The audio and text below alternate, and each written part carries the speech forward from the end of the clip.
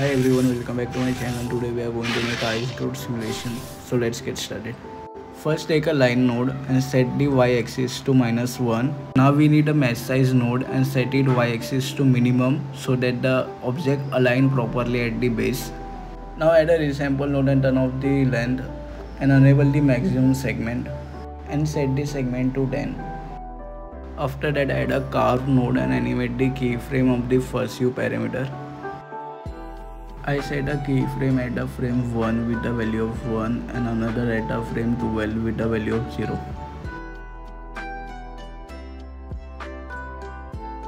Now add a group expression node, set the group type to points, give it the name static, and in the group expression field enter @ptnum less than 10 to select the first 10 points. Next add a point jitter node, set the scale to around 0.05 to apply subtle randomness and assign its static group which we created early. It's not necessary, but if you want additional animated noise, you can copy the car value and paste it as a relative references into the seed value. Now add attribute creates nodes and create an attribute called width. But before that go back to the resample node and enable the curve view attributes. In the value tab, enter a small decimal number and multiply it by @curve view to scale the width gradually along the line.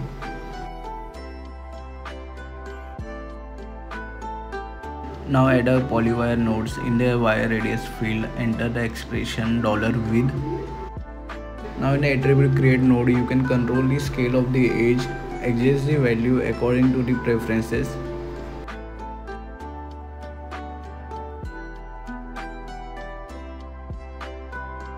Now to start a fresh node, add a grid node and then connected a scatter node to it. Actually we don't need scatter nodes. Take subdivide node and depth will be 3. After the subdivide node, connect the attribute wrangler node. In the attribute wrangler node, select the third preset, color based on threshold.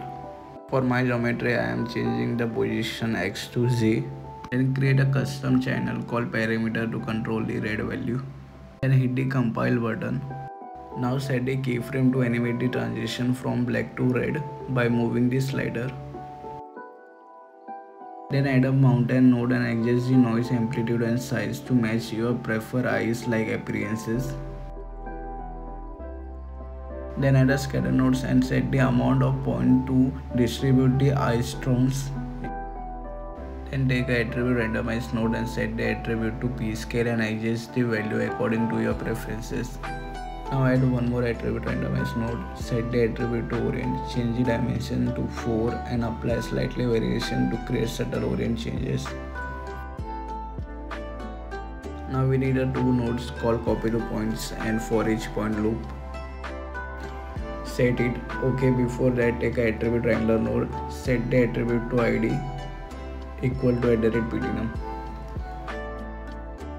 Then connect the first input of the copy to point node over polywire geometry. We need to fix the orientation, so let's adjust this. Here you can see that the color slider. To remove the black portion, add a delete node after the wrangler node. Set it to run over primitives. Points. Choose the delete by expression and use the expression $CR more equal to 0. So it's gone. To create offset, add a time shift node. Connect the left hand side. Inside the time shift node, set the frame parameter to this expression. This offset the animation per points based on its ID and creating a stage effects. Now go back to attribute wrangler node and then add a delete node after it. In the delete nodes, go to group section and enter the expression @cd.x is greater than 0.1 and make sure it's run over points. Actually before the delete node, insert the attribute blur node and set the attribute to cd and the iteration to 80. And connect this before the mountain. Now connect the extrude volume node. Set the extrusion depth to small value for the subtle thickness.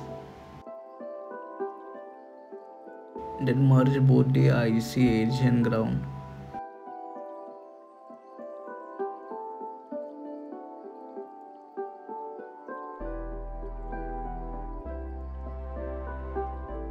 Now that we have to combine the geometry, add a VDB from polygons node and set the voxel size to 0.03. Then add a VDB smooth node. After that, connect a convert to VDB node.